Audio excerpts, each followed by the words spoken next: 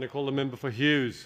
Thank you, Deputy Speaker. And just before I start, I'd like to acknowledge the members of the Sikh community here in the gallery today, and I thank you for your interest. And I'm sure that many of you up there are suffering from this carbon tax, which this government has inflicted upon you. So thank you for coming this afternoon.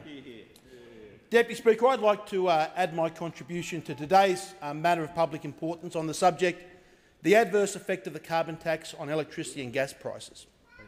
So, Deputy Speaker, what's the effect of this tax?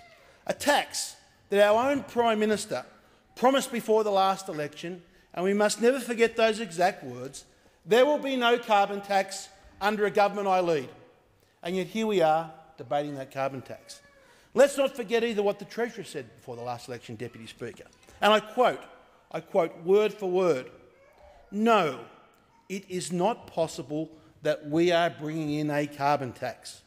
That is a hysterically inaccurate claim being made by the coalition." Well, here we are debating the carbon tax, which was an hysterically inaccurate claim according to our Treasurer. Now, to start with, Deputy Speaker, what's the effect of this tax? Well, we've seen the most recent release of inflation figures issued by the Australian Bureau of Statistics that's detailed the largest ever increase in electricity prices since modern records have been kept. The largest increase since records have been kept in electricity prices. That's what's happened in the last quarter. And everyone knows the majority of that increase is largely responsible because of the carbon tax.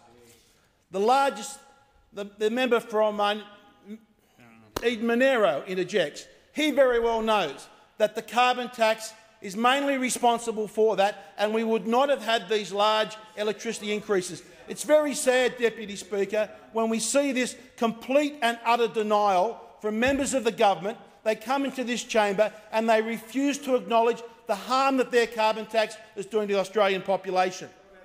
Now, Deputy Speaker, the other thing we need to remember is that this carbon tax is just getting started. It's just warming up. It started at $23 a tonne. But like the toxic and poisonous tax that this is, it goes up every year. It goes up to $37. And in fact, by the year 2050, Deputy Speaker, the carbon tax is not $23. It is $350 a tonne. That's what the tax does. It goes up, it escalates every year. So if you want a vision of the future under this Labor government and under their carbon tax, if you want a vision of the future, picture a world where your electricity bill goes up every single time you open it up, because that is what this carbon tax does. It will make electricity prices go up forever. What it will do, Deputy Speaker, things that our previous generations have taken for granted, the ability to heat our homes in winter. Under this government's policy, they will become a luxury for future generations of Australia, because they will not be able to turn and heat their homes in winter because of this carbon tax. Now, Deputy Speaker, when we hear members of the government come in and say, "Oh, it's all fine, carbon tax is going well, don't worry about it, everyone close your eyes and go back to sleep." Can you believe this? This is the same government that told us we'd never even have a carbon tax. Listening to these people in this government, you would think, Deputy Speaker, they are living in a parallel universe. They simply do not have a clue of the damage that they are doing to households, to families. You should be listening to welfare groups that are warning that some of the poorest people in our societies can no longer afford to pay their electricity bill. They can no longer afford to turn their heater on at winter. That is the effect of this carbon tax. Deputy Speaker, I know of aged pensioners that are going to bed in winter at 5 o'clock simply because they can't afford to heat their house at night. That is what this carbon tax has done, and the problem is going to get worse. Now, Deputy Speaker, this government should listen to some of the words of the other former Labor members. Former New South Wales Labor Premier Christine Keneally, whom said of the carbon tax, and I quote, "Even ALP branch members are asking me in dismay, why did she do it when she said she wouldn't? Reducing or lessening the impact, possibly revoking the carbon tax if she," referring to the Prime Minister, "stays, is the one act of contrition that she needs to make. In doing so, she would tell the Australian people, I am sorry and I am listening to you. But we're not hearing sorry from this government. They're just denying it. We're not even hearing, they're listening to the public about the harmful effects of this carbon tax. Now, Deputy Speaker, there's also the issue of what this effect is having on business in our community. We know those on the other side, completely dominated by the trade union, have absolutely no idea of the pressures that this tax is putting on business, especially small business. Our global competitors are laughing at us. We are the only nation in the world that is putting on a tax of this extent. It is putting our nation at a competitive disadvantage. And while we're in time for our Melbourne Cup metaphors, it's putting weight in our saddlebag. It puts us backwards. It makes us less competitive. It reduces our productivity. It is bad for our nation. But what we have seen, Deputy Speaker, is a complete not only denial, but a dangerous commercial naivety from those that are running this government. We saw it only this week with the mining tax, a mining tax that was personally negotiated by none other than the Prime Minister and the Treasurer of this country, where they sat down and they were played off a break. They were played off a break by the mining companies, because it looks like this great mining tax that was supposed to raise $9 billion, then it was $4 billion, then it was $2 billion. We now know it might not even raise a single brass razoo, not even 1 cent. You could just imagine the commercial naivety of our Prime Minister and Treasurer trying to negotiate that with business. It just shows that they do not have a clue. Now, Deputy Speaker, the other thing that concerns me about how the lack of commercial naivety of this government, the comments by our Prime Minister, when she talked about what small business should do when they face these price increases from the carbon tax.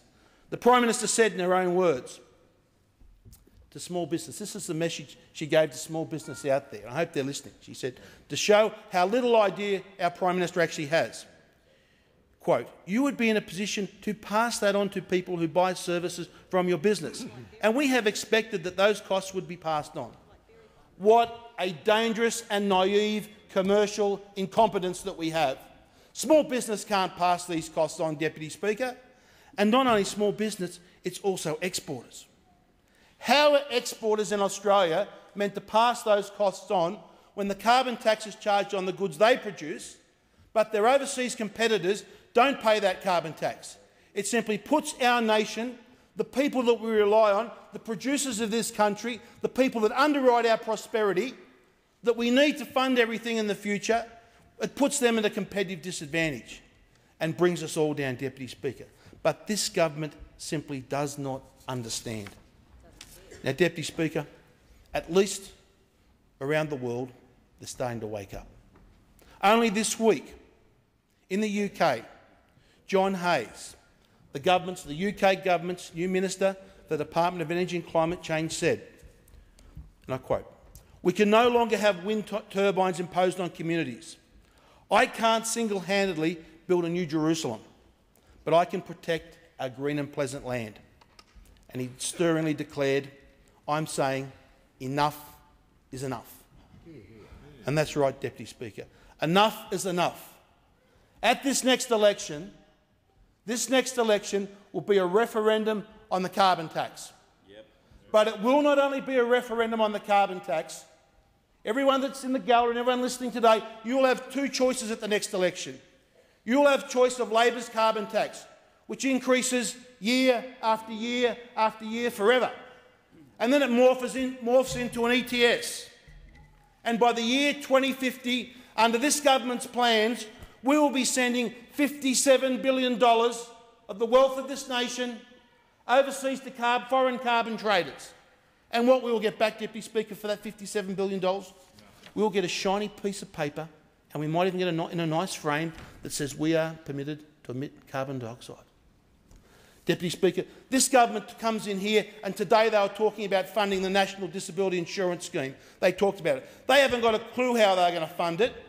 How are we possibly going to fund it in the future if we've got to send $57 billion, almost 1.5% of our GDP, overseas to foreign carbon traders? So, Deputy Speaker, this is the most important election we have coming up. It's very clear. If the coalition wins this next election, we will come into this parliament, and as our leader Tony Abbott has promised, on the very first sitting day, we will introduce legislation to repeal this carbon tax in its entirety. The member for Hughes' time has expired.